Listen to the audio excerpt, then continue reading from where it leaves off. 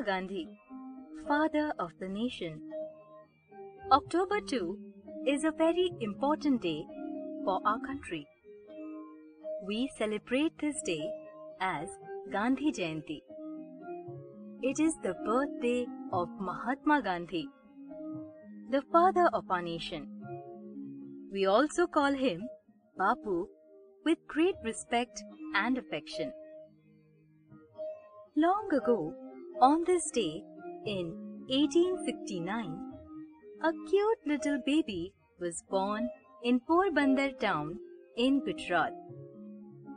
Father Karamchand Gandhi and mother Putlibai named the baby Mohan. Mohandas Karamchand Gandhi. As a child, he was greatly influenced by the honesty and strict discipline of his father and by the simplicity and religious thoughts of his mother. At a very early age, the shy little child learned great values of truthfulness, integrity, honesty, and discipline. He lived these values throughout his life and rightly demonstrated the power of these values to the entire world. When Mohan grew older, like many other teenagers, he also fell in bad company and picked up a few bad habits such as smoking and stealing. But soon he realized his mistakes and decided to confess. He wrote down everything on a piece of paper and put it in the hands of his father, who was then sick. In the letter, he asked for punishment and promised never to repeat the mistakes. His father read the letter and, without uttering a word, tore up the paper with a deep sigh. Tears rolled down his cheeks and he lay down. Seeing his father's sorrow, Mohan was deeply grieved. He realized how much his father loved him. Later on, he came to understand that it was his honest confession that made his father react in this totally unexpected, non-violent way. This incident left a lasting mark on his mind. He realized the power of truth. From that day, he resolved to always tell the truth. The incident also revealed to him the calming and healing power of non-violence or ahimsa, which could transform everything. Later, he thus took it up as a weapon in our country's struggle for freedom. After passing his matriculation examination, Mohan attended college at Bhavnagar. At that time, the idea of going to England fascinated him.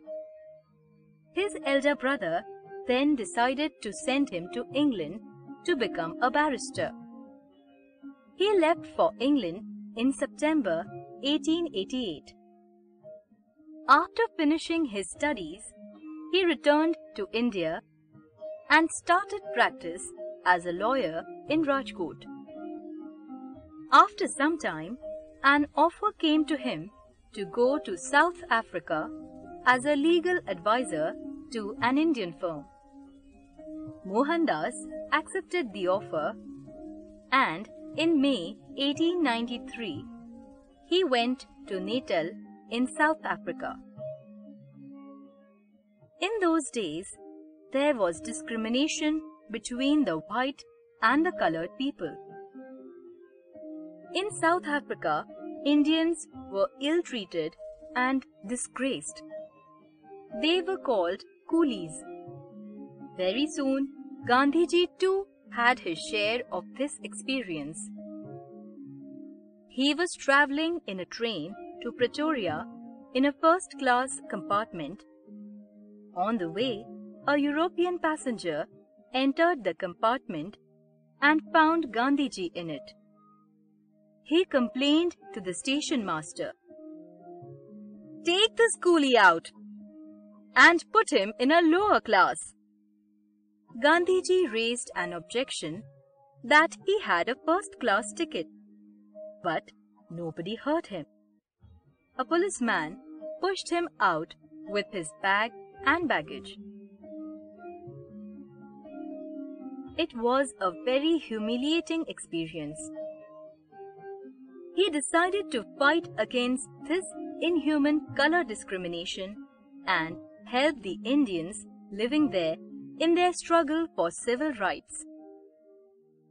However, unlike other contemporary protesters, he took up the weapons of truth and non-violence, which he later named as Satyagraha, to fight against the injustice.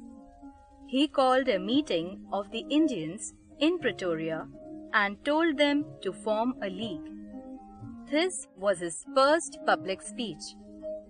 It caused a new awakening among Indians. Gradually, he became the leader of the Indian community in South Africa. After coming back to India in 1915, Gandhiji decided to fight against the injustice of the British towards his countrymen. Very soon, many people from all over the country joined him. They started calling him Bapu, the father, and Mahatma, the great soul. Along with his followers, Gandhiji non-violently united the whole of India against the British rule.